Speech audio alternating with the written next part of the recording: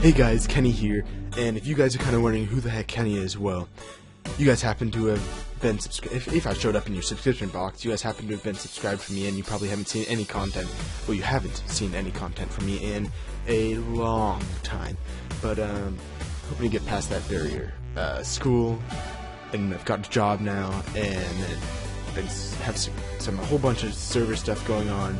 It's taking up a whole bunch of my time, and everything's been crazy. But there's been a few changes. You guys probably noticed. I did get partnered over I've been partnered for like a whole bunch of months, and I haven't even been making any videos. But I got partnered, as you guys could see. Anyways, there is a point in this video besides describing what has been going on in my life, and that is to go over events in Bukkit. And this is continuing on with our plugin development series. I just kind of thought it would be cool to continue on that series rather than going to another plugin. So let's go ahead and dive in. So there'll be a link in the description that'll link you to this site. Now this is a tool that you're going to use so much in plugin development. It is probably one of the most helpful tools I use all the time. It's got all your answers to everything. This is called it's documentation for the Bukkit API. And this is what we're using when we're making Bukkit plugins. It's called an API. So the first thing we're going to go ahead and click in is its classes, and then we can go ahead and click on this class list. Now there's a whole bunch of different ways to navigate this site, and they provide all of them, and it's an extremely great user interface. But today we're going to be focusing on one category, and that is going to be the events. Now actually what all of these are different packages. In case you were wondering, you guys kind of go ahead and go through each of them, look into what they all are, and kind of read about them. They do have a little bit of description about what they all do, when they're called, so on and so forth. Anyways, as I said, we're focusing on the event, so I'll go ahead and click on that one. Now from here, there's a few different events that you can use. We're specifically going to be focusing on the player event today. There is just so much that you can do with events in Bukkit, all in Bukkit's API, that is just too much to cover. You just have to keep on going through all of them. I'm going to try and hit throughout this whole series, I'm going to try and hit all the main ones that you're going to be using, but of course you're going to run into something that or you're going to be making a plugin where you're going to run into a barrier where you're like, what the heck, I need this event, and it'll be there. It'll just be, you have to look for it. So inside the player, we've got all of these different events. Now basically what an event is in Bukkit is anytime a player breaks a block, that's an event. Anytime a player joins a server, that's an event. Anytime the player talks on the server, that's an event. This is all the player events, by the way. So anytime basically anything happens on the server, an event is called. So the one that we're actually going to be focusing on today is the player join event right here. Now you might actually notice there's another one, player login event. This is before the player actually joins the server, so you don't want to ever send messages to players in this event. You're going to want to use the player join event. Anyways, let's go ahead and dive into the code. Alright, so as you can see, I've already got the basic setup created. If you don't know what the heck this is and you're wondering how did I get this far, well, I actually have a series on creating the basic plugin, and you guys can click on the link on the screen and it'll take you right to that playlist. So the first thing we're going to want to do when working with events is we're going to create a new method inside our main class. Now it doesn't have to be inside our main class, we're just trying to stay in one class for now, keep it as simple as possible. In future tutorials we will be going on to multi-class plugins, but we'll save that for later. So the first thing we're going to do is make that method that I talked about. So public void on player join. Really, it can be called anything. I just called it on player join because it's relevant to what we're doing. So player join event. That is the parameter that this event will take. You have to give it the player join event, and we have to import it because it's red. And now the first thing that I always try to do, and I don't always happen to do it, is we have to register the event with Bukkit. We have to tell Bukkit, hey, Bukkit, we have this event that we want you to know about, so you should we need to register it with you, if that's all right. So, gotta be courteous, you know. what we're going to first do is we're going to have to implement listener. So whenever you implement listener, you always have to do that whenever you have an event of some sort in your class. So we're going to implement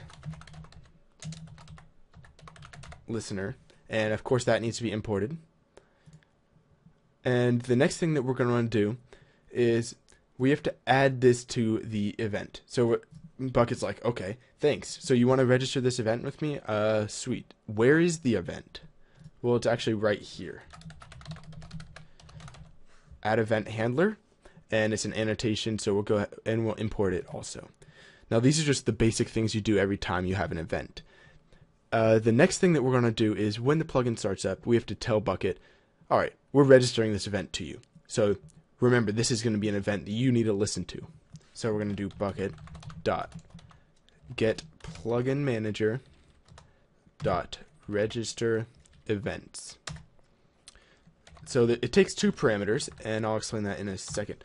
So the first parameter is the class that the listener is in, and the second parameter is the plugin. So because this class is a class that has the listener, which is right here, we put this, and because this class is the one that's extending the Java plugin, we put this. Hopefully that makes sense and that doesn't kind of confuse you even more than you might already be.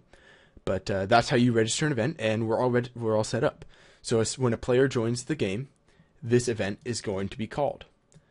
So now we can do anything. We can do anything we want. So the first thing that we can do is we can go ahead and create a player variable, just like we did before.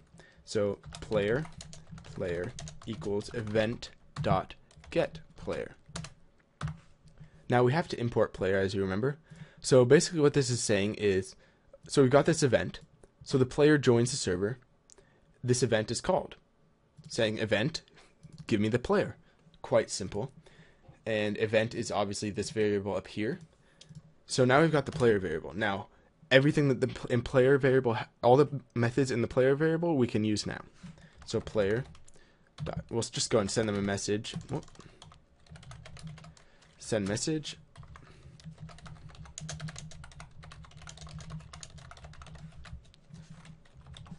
Just like that. And of course, you always want to get in the habit of saving your project. And so now, as soon as the player joins the server, they're going to get this message, hello and welcome to this server. So now what we want to do is we'll click on this, we'll hit F5 to refresh, and then we are going to export the plugin. Next, and I've already selected where I want it to go to. I went ahead and exported it. So I'll go over here, and I'll take the jar file that I just exported and drag it into the plugins folder.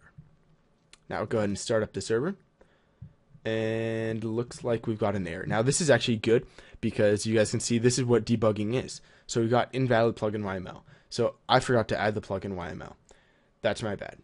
Anyways, let's review. So new file, plugin.yml, just like that. And I've got it right here. I must have deleted it or something. Just go ahead and paste it in, save that, and refresh. Export. Let's close that out. Sorry about that. Next, and finish. Just like that. And we'll go ahead and bring up both of our Windows Explorers. Drag this into the plugins folder. Replace it because it's now there. And start up the server.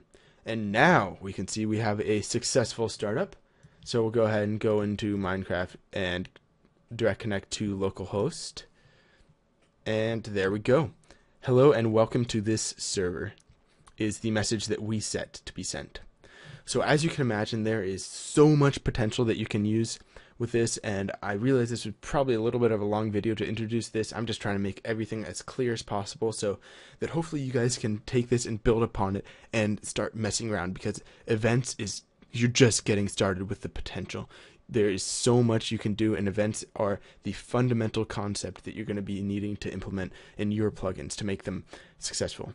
So I'll just go ahead and go over what we did in this plugin, which, by the way, the source is going to be available in the description for you to download and look through if you want it.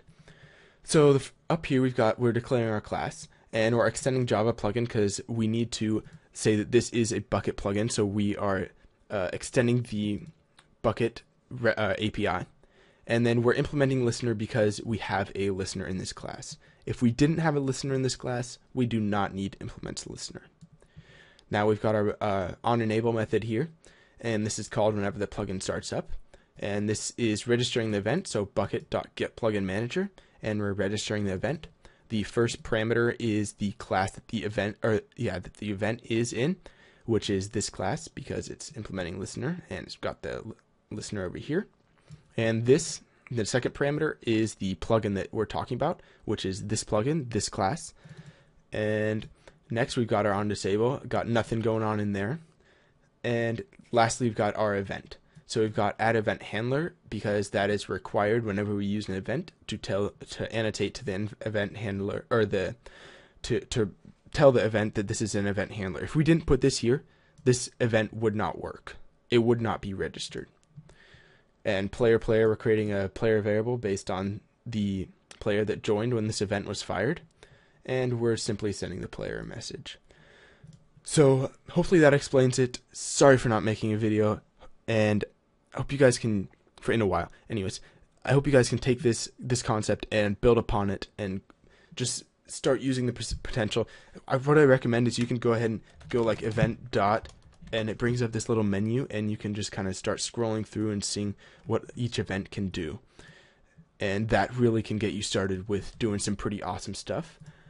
And other than that, I think I'm about done with this awfully too long video that should be like a 3-minute video, but it's going to end up being like a 12-minute video for some odd reason. Anyways, you guys, I'm Kenny, and I will be making more videos. So until then, next time. See you next time.